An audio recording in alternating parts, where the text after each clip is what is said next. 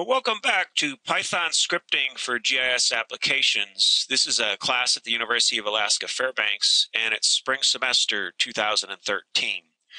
In this video session, I'll teach you how to use Python scripting to compute the distance between points. And this is one of the problems you'll have in this week's assignment at the NRM 638 website. So for example, here are animal location points. And what we want to know is what's the distance traveled between points. So for example, here's the first location and here's the second location. So what's the distance traveled to go from point 1 to point 2, and then store that distance in a field for each point starting with point 2. So that's the basic problem, is what's the distance traveled between points. And what we'll do is we'll start with a simple example. Okay, so here's a simple example I'm going to use to teach you with, and we've got 5 points in this example.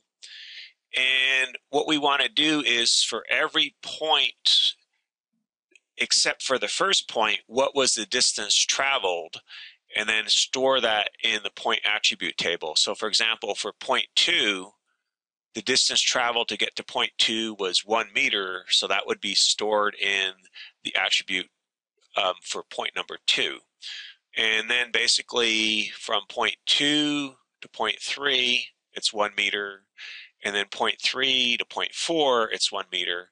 And then point 5 will have the distance of 1.41 stored in that distance field for point 5. So that's what we're going to do in our Python scripting. So how do we do that?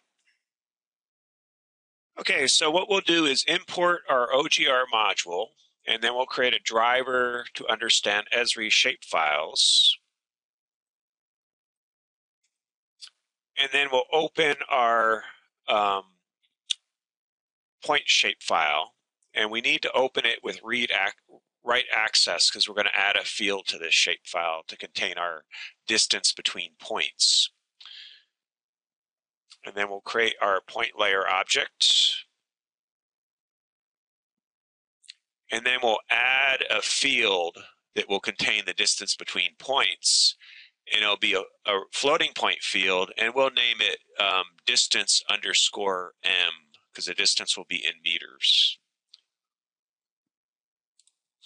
And then we'll add that field to our shapefile. So that would be using the dot create field function. So if I go dot, I'll see all the functions applicable to my layer object, and there is a create field function, and that will be my field which I defined as distance field.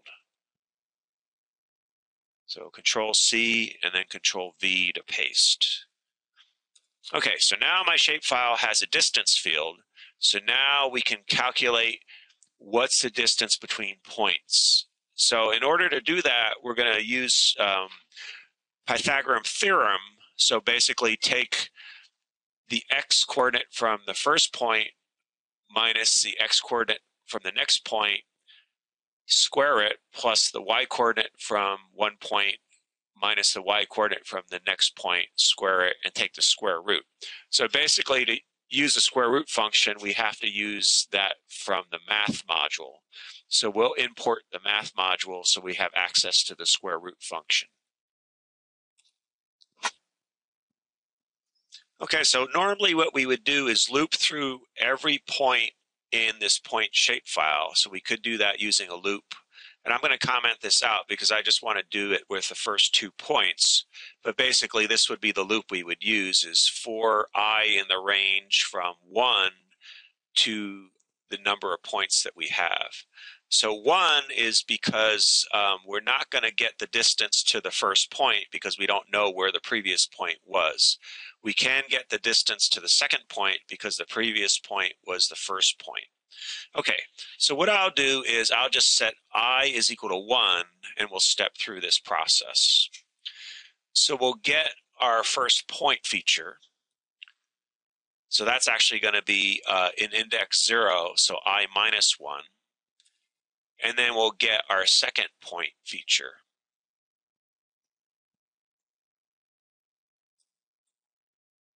Okay, and then from those, we'll get the shape field to get the actual point geometry. So our first point we'll call PT1, and the next point we'll call PT2.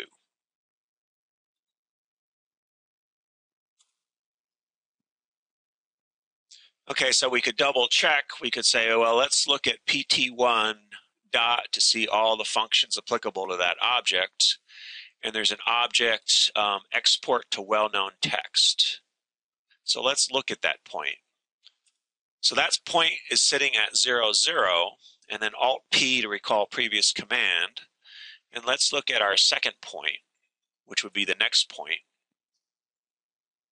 And that's sitting at a coordinate of x0, y1. So basically the next step is from these point objects, we'll extract the x coordinate and the y coordinate. So we'll use the dot get x function and the dot get y function. So for example, our first point, we'll call the x coordinate x1, and we'll call the y coordinate y1.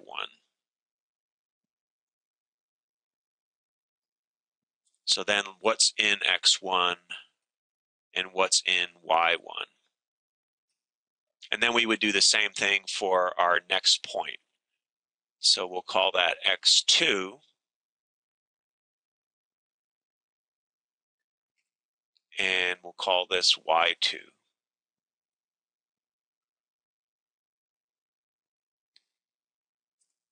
Okay, so now we've got x1, x2, y1, y2. So we'll print those.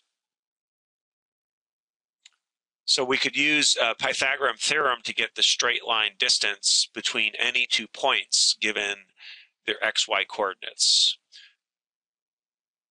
So the straight line distance would be take the square root of the difference in the x's squared plus the difference in the y squared. So lo and behold, our distance between those 2 points is a distance of 1. So then what we want to do is set that distance field to our second point. So basically it's going to be what was the distance from the previous point. So then we'll just set that field, and then we'll save it to our shapefile. So that would be not create feature, it'll be set feature because it's an existing point shapefile. So now if we open up our point attribute table, we would see that for point number 2, for this field, it'll have a value of 1, and that simply says, okay, the distance from the previous point was 1.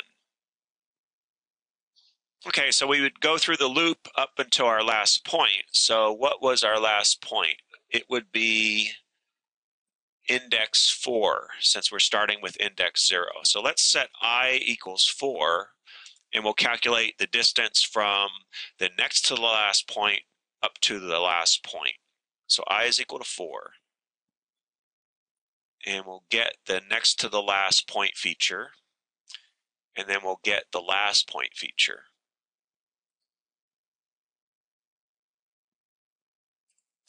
And then we'll get the point geometry from these 2 features.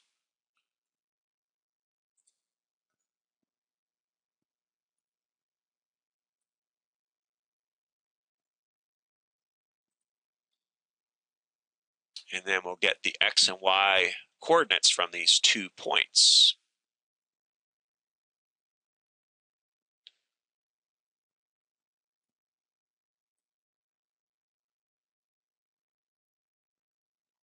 And then our last point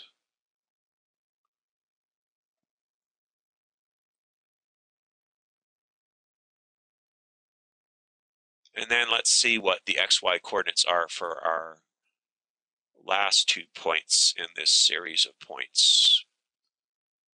So an x of 1 for the 1 point and an x of 2 for our last point, and then 0 and 1. So let's do this. Print x1, y1, x2, y2. Oops. Alt-P for previous command, and we need a comma.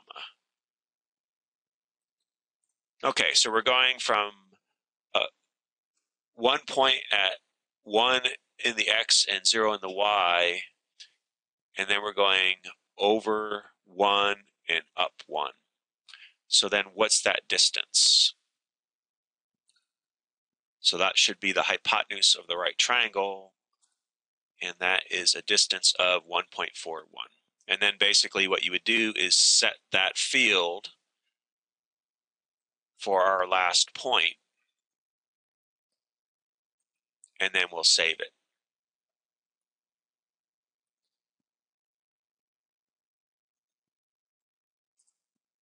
Okay, so we'll look at the attribute table, and we should have a distance from our first point to our second point in the attribute table right now, and a distance from the next to the last point to the last point in our attribute table.